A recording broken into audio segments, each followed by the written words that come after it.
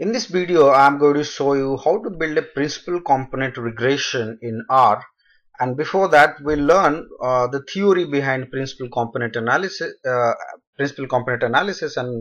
and then principal component regressions. Now, those who are familiar with principal component analysis, they must be knowing that it's a dimension reduction technique, and it's used to reduce the number of variables in your data, or to reduce the dimension in your data. So let's first see what's the theory behind principal component regressions. Well, the idea is very simple. Instead of going ahead with the original set of variables or features that is available to you, to reduce the set by using principal component analysis, and then the principal component that you get out of principal component analysis is then to be used in the regression analysis. So instead of using the original variable, you are using the derived variable, or which are also known as principal components. So that's the idea. So it's basically a dimension reduction techniques, as I have already said to you. So it combines features. Now, how does it combine features? It combines features in such a way that the variation in your target variable is explained properly. So in a linear regression framework, let's say you have y equal to beta naught plus beta 1 x1 plus beta 2 x2. So this is a linear regression, and there are two independent variables, right, x1 and x2. Now principal component analysis will do in such a way that, or will combine x1 and x2 in such a way to come up with a single variable, so that the variation in y that was explained by x1 and x2 will also be explained to the same extent or to similar extent by the combined variable. Okay, let's for instance it combined to be g1, which is some sort of a linear combination of alpha 1 x1 plus alpha 2 x2. Okay, so this is some sort of a linear combination, and then g1 would be replacing x1 x2. So that's the idea, right?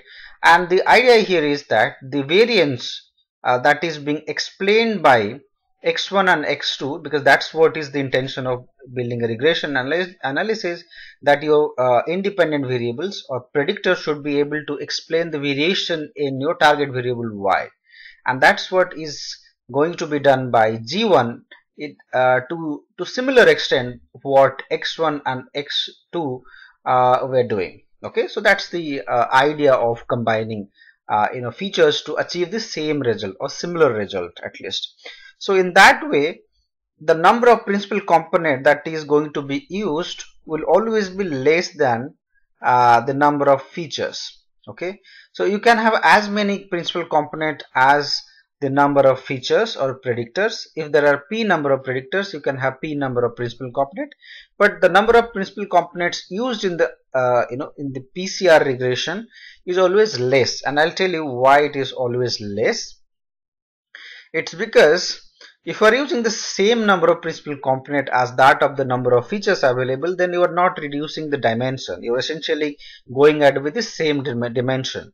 So it's not going to serve the purpose. So what it's actually is recommended to do is that use a very small number of principal components. Okay, let's say you have 7 features and you also received 7 principal components.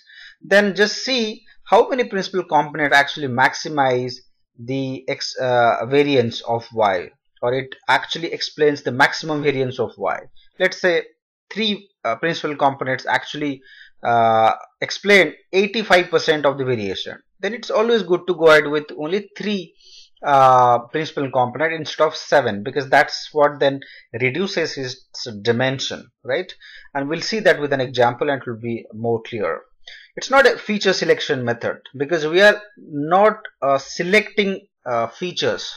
We are rather combining features to come up with a new feature, which is no way related to x1 and x2. So g1 is no way explained in terms of x1 and x2. It's a composite. It's a composition of x1 and x2, which is different than both x1 and x2. So we are not selecting. It's not a selection method like your subset selection or stepwise selections, so as to say. So that's is one of the main difference between principal component reduction, principal component analysis, which is dimension reductions, with the feature selection methods. Okay, so the idea here is mathematically what it's done is you have a set of features and then you come up with a set of principal components to be used, and principal components will be less than equal to will be p all the times, and most of the times you will see the number of principal components to be used in the regression would be less than the number of features. Now initially let's say we had 4 variables and we came down to 2 principal components, which explains maximum variations. For instance, with all the features, let's say 100% variation was being explained. Now with only 2 principal components, 90% variation has been explained. Okay, so given that 90% is a good enough good enough number, we will rather go ahead with 2 principal component instead of just 4 original variable. Now what is that going to do is that when you reduce the dimension, it is going to reduce the bias in your model. Okay, so what is going to happen is that when you test your model, when you cross validate your model is going to do better in your test data instead of using the original set of variable, and that's one of the main reason why one should go ahead with principal component regression instead of the ordinary least square regression or the linear regression, especially when a large a majority of variations is being explained by a fewer set of principal component. Now that is a condition. That doesn't happen all the times, by the way. It all depends on the data that we are dealing with. If 90% or 80% of the variation is being explained to a very small section of principal component, it's always good to go ahead with principal component. If large number of principal components are required, then it's as good as using the original set of variables. Okay, so that won't then make any difference to the biasness of the model. So in ordinary least square, you use all the independent variables or all the predictors. In principal component regression, you reduce your principal components to you reduce your original set of variables to a smaller set of principal components, and then use these principal components, which are composite variables, which are nothing but the linear, some sort of a linear combination of the original variables x1, x2, and x3 and x4, and use them as in the regression. So instead of beta 1s, we'll have beta 1 dash, beta 1 2 dash. So these betas will be different from the original beta. Okay, and this so this is principal component regression, where you are using principal components instead of the original variable. So that's the difference, right? So there are 2 steps. In the first step, you use PCA to do dimension reduction, and the second step, so this is the first step, in the second step you do regression analysis using principal component instead of the original set of variables. So there are 2 steps, and there is benefit in terms of achieving higher prediction accuracy in the test result, but it doesn't always happen. So PCR is not always recommendable. It's very useful in some cases, and we'll see one such case. Okay, so here is a data set with us.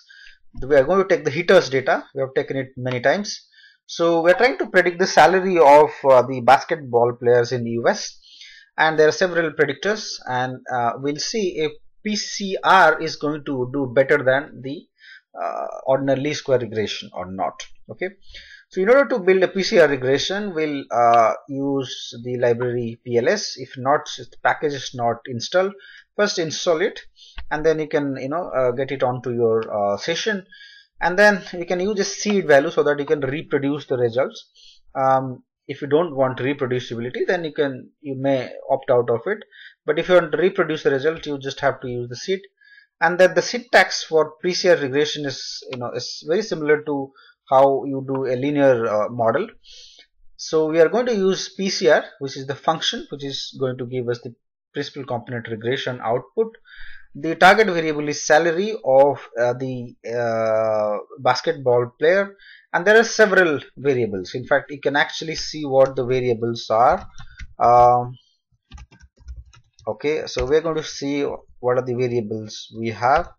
So we have several variables, you can just take a look at it. There are 19 such variables. Okay, and then we provide the data set.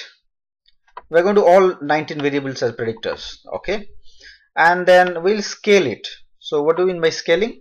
So scaling is nothing but we're standardizing it, okay, to ensure that the mean is, let's say, 0 and the variance is 1. So that's one way of standardizing. Okay, so we're just taking the mean out and dividing by the standard deviation. Okay, in that way you are taking all the predictor value in one scale. Otherwise there is going to have some scale effect which is negative, or which is going to have adverse effect in the outcome. So always good to scale it. Okay, and then you select the model with cross validations. So what it's going to do is that so the question in front of us is, so how many principal components should ideally be selected in the final model, right? Because remember what I have said in the theory section, that you can have as many principal components as you have the predictor variables. Like we have 19 predictor variables, so we would have ideally 19 principal components. But all principal components are not going to be useful. Only the first few important principal components are going to be very useful. Otherwise, it's not going to be very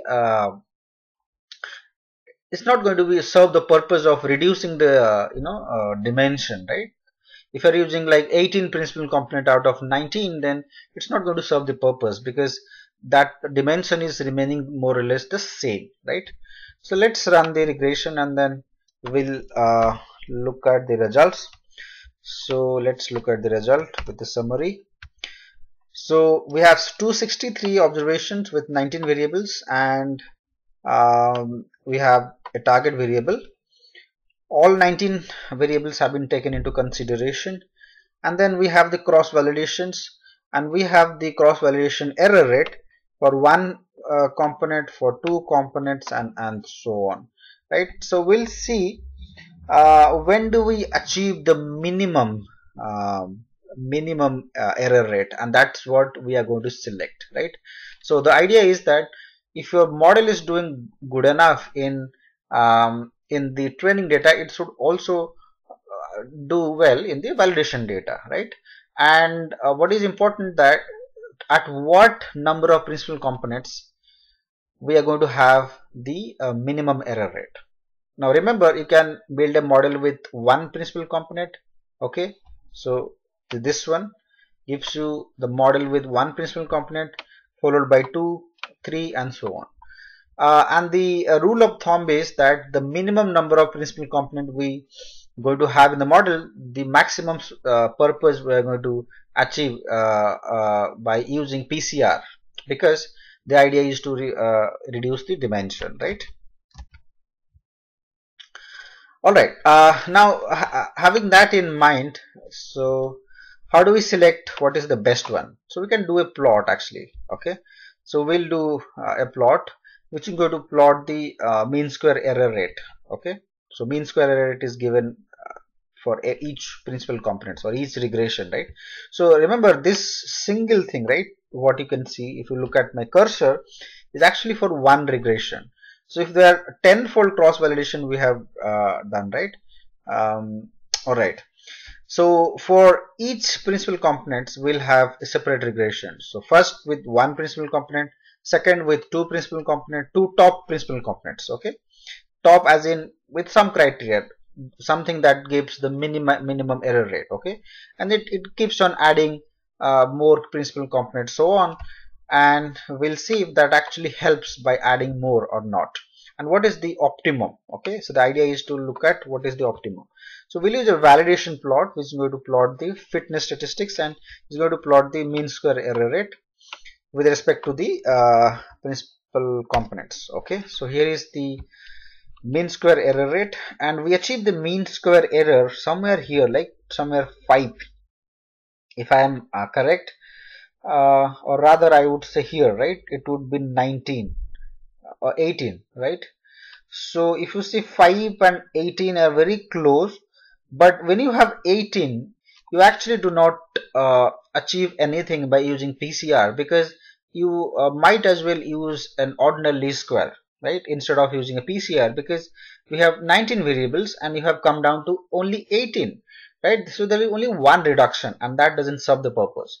So, but if you look at here at 5, it is more or less the same error rate as that of 18, right? But when you reduce 19 variables to only 5 principal components, you actually reduce the dimension to a large extent. So we would go ahead with 5 principal components. Now the question is, how is that going to be used or implemented? Okay, so when you implement it, you save the results with a seed value, and then you do the principal component every time you use this model to predict something. Instead of using the original set of variables, you first get the composite variables, or what we call them as principal components, and then use that for finding the prediction score, or the whether it's probability score, whether it's actual values, salary and so on. If now here is the intention is finding out salary, so we'll use the principal component to predict the salary. So that's the idea about principal component regression. And one thing that is to be remembered is that only when you have smaller number of principal components doing a great job of reducing the dimension and giving a very low error rate, then it's useful. Otherwise it's not. If we wouldn't have achieved at 5, then there is no point in using it. Okay, there's no point in using 15 or 18 principal components and having getting a lower error rate, because that we can always get it through linear regression by reducing few variables and so on.